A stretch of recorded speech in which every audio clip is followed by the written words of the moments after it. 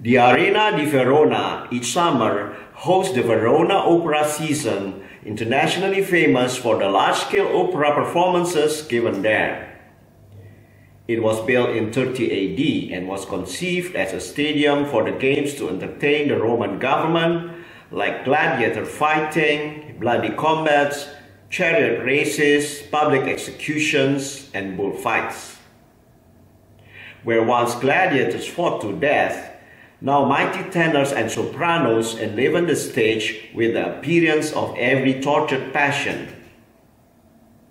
It is an extraordinary experience watching performances with the rich sets, the ensemble, the orchestra, the lyrics, the dance company, and costumes that have enthralled millions of spectators from all over the world every year.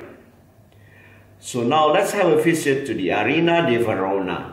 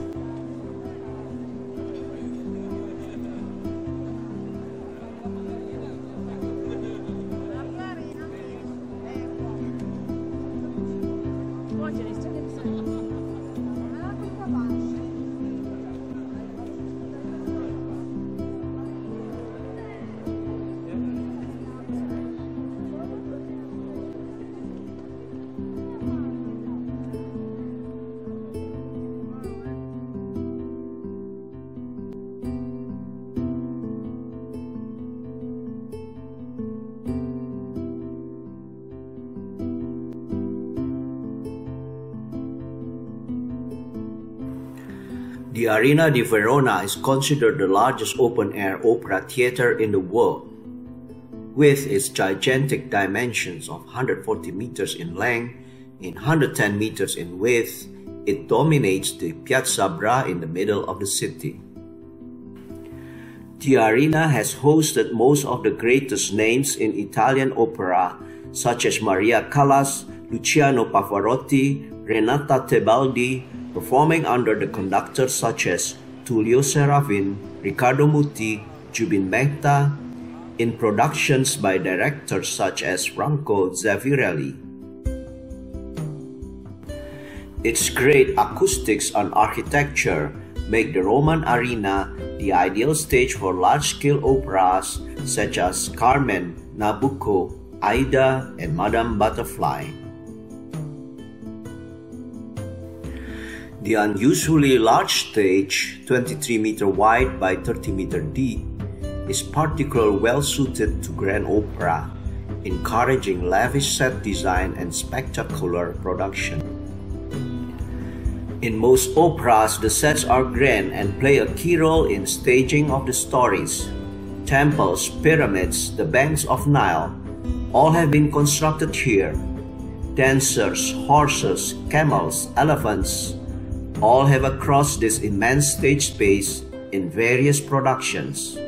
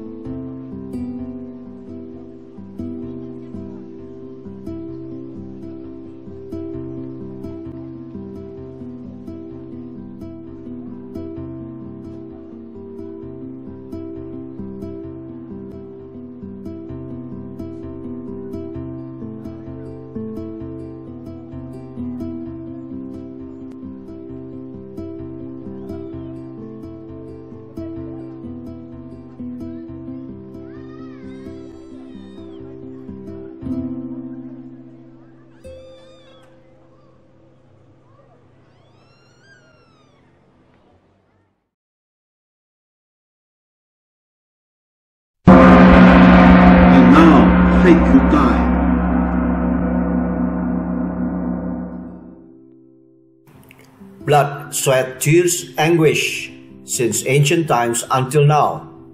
Bravo, opera!